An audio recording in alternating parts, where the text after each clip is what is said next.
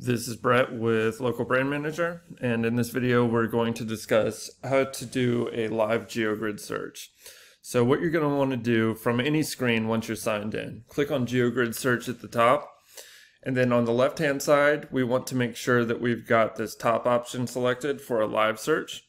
Now you can, to search for a location you're managing, just start typing it in, or you can select it from the drop down menu.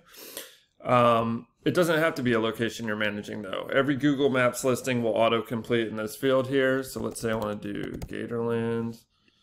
And once you've got your location, go ahead and put in a search term. I'll do alligators. That seems fitting here. So we've got our search term now and our listing. And now we want to make some adjustments to this grid. So by default, it starts off with a 13 by 13, 100 meters. And what that means is from like the center of this top left circle to the center of the circle underneath it is 100 meters. So I want to space this out a little bit.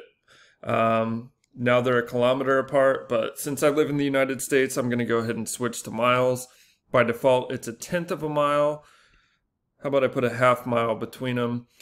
You can also adjust how many nodes you would like to appear. So now I've got a 9 by 9 spaced half a mile apart. That looks good to me. I'm going to go ahead and click this question mark and the search will now run. Gatorland is, you wouldn't really call it an amusement park. It's like a very specialized zoo in Central Florida. I'll just zoom out and show you guys. I actually didn't realize it was so close to Orlando.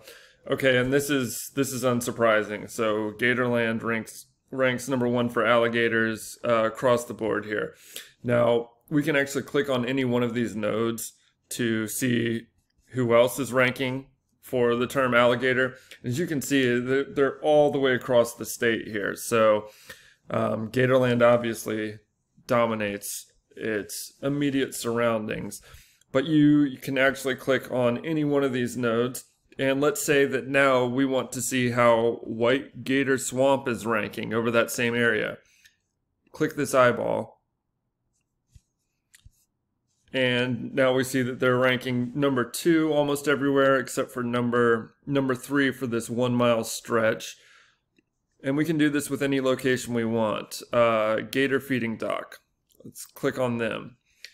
And you see we've got a bunch of 4s, 5s, and 6s. It doesn't cost more GeoGrid searches to rearrange them. You've already done this search. We already have this data. We're just redisplaying it for you. So that is how you do a live GeoGrid search. If you have additional questions, please feel free to reach out to our support. That's going to do it for this video. Take care.